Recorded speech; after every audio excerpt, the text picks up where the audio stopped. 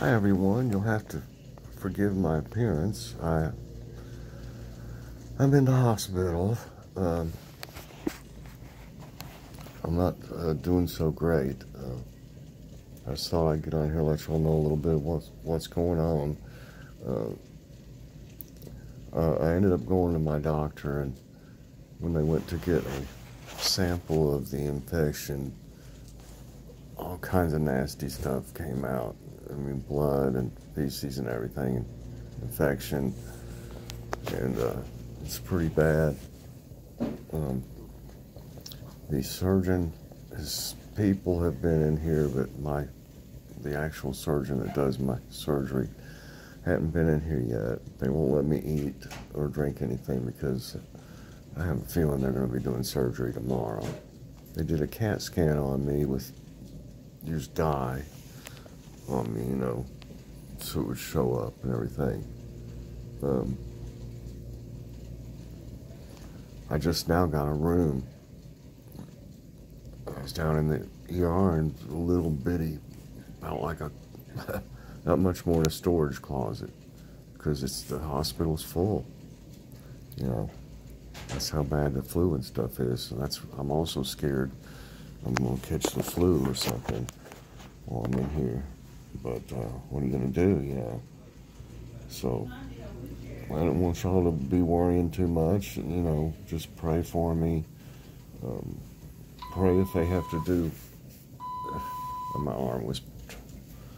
arm's not straight out, it starts beeping at me. I got an IV in each arm, and they've given me 2 different antibiotics,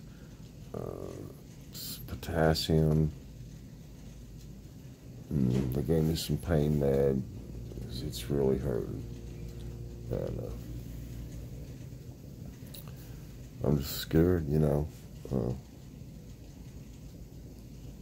sometimes when they do surgery, things don't go the way they're supposed to, and I don't want any surprises, I sure don't want to have to wear another bag. I'm already wearing one. So I don't know what they're going to do. I'm just really worried. Joyce said Kitty's been sitting over there where I sit at the couch, and she's been sitting by the back door looking for me. She slept with me on the couch last night. Even though I was making noise and moving around, she still stayed with me. I hate that she doesn't understand where I'm at. She misses me, Joyce said. Because she never sits on the couch by herself where I sit. She's been doing that, so.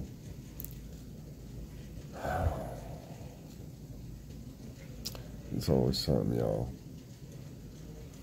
But when I find out something tomorrow, this phone's about dead. I don't have my charger with me. Joy's going to bring me that, and I asked her tomorrow to bring me my Bible and my prayer book and all that. If I miss doing morning devotions, it'll be the first. But, so it goes again. But I'll try to do one here if they're not doing some kind of test on me or operating on me, I'll do it. If not, I'll get on here. Excuse me, I always get hiccups while I'm in here. I don't understand why. But I'll get on here or do a community post or something to let y'all know what's going on tomorrow.